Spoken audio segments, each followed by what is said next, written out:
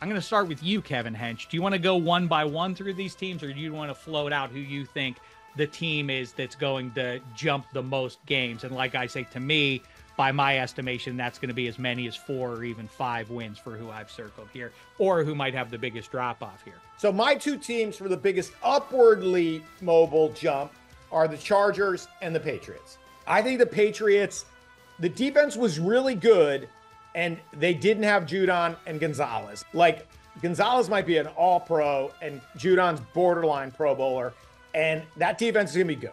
And if your defense is good, you're in games. And so, obviously, total wild card at quarterback. But if it's Jacoby Brissett, like, they're going to be okay. You know, if they're going to win some games with 17 points. And then the Chargers, I think, you know, what we've been saying for years, those of us who've been wrong about the Chargers, they needed a culture change. So obviously they got it in a guy who just flips the switch everywhere he goes. There's a huge culture change, and that team could very quickly go to where they should be. The division I'm real skeptical of is the AFC North.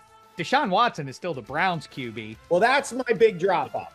That's my big drop off. You know, when you're looking for high win totals, kudos winning 11 games after Nick Chubb got cheap shotted by your guy.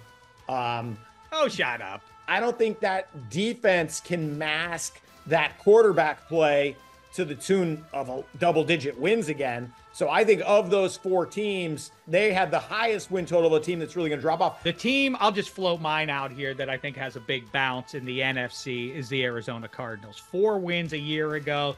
Kyler Murray looked better than I expected him to when he came back from injury. I think they're through the worst of that, all the Kyler melodrama of the playbook and everything else, new regime, and they've come through clean on the other side. They've added some nice pieces around, but specific to Kyler, he has more weapons now. I like that Cardinals team. I think the Rams are going to be real good, though.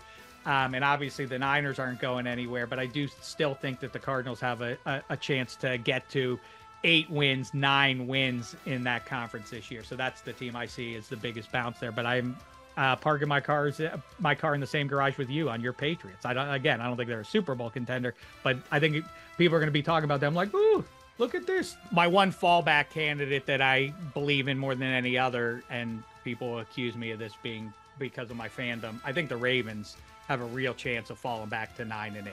If the Bungles are good this year, if they rise back up as a force, 13 wins is, that's a heavy win total. I think there's a chance that things break against them and they fall all the way back to single-digit wins. I've been bullish on the Jets. I'm not going to back off. And again, this comes down to quarterback play. You say what you want about Rodgers. I think just having Breece Hall behind you, who is my pick for the best running back next upcoming season, I just think the Jets from 7 wins with Zach Wilson and co. being under 500 at home, having no home field advantage after losing Rodgers the fashion they did with first 4 plays of the Jets season. I think, a lot of people like to poo-poo them because they just dislike Rodgers. I'm talking about actual football here. I'm talking about X's and O's. I think this roster should be really good.